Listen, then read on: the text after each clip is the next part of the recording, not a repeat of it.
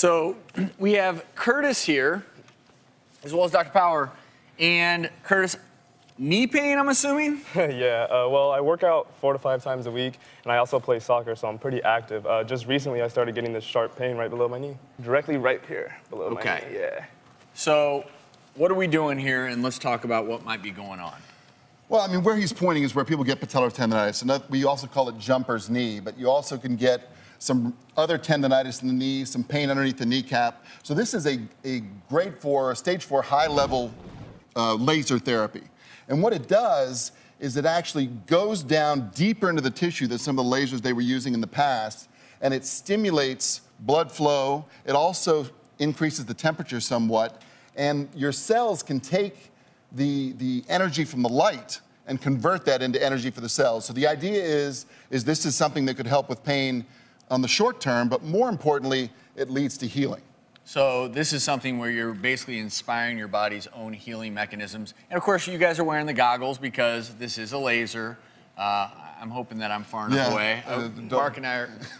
So, Curtis, can you feel anything? Yeah, I'm starting to feel like a really kind of warm sensation all around near my knee, yeah.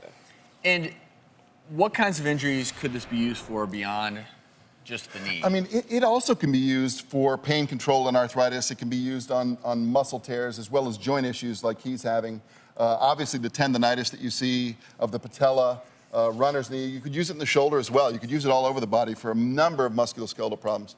And so everyone here is dealing with either chronic or acute on chronic issues.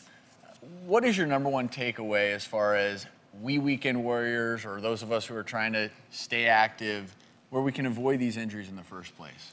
Well, I mean, obviously it all goes back to what you're eating, how you're working out. I mean, you want to stay in good shape cardiovascularly. You want to stay strong, and you want to stay flexible.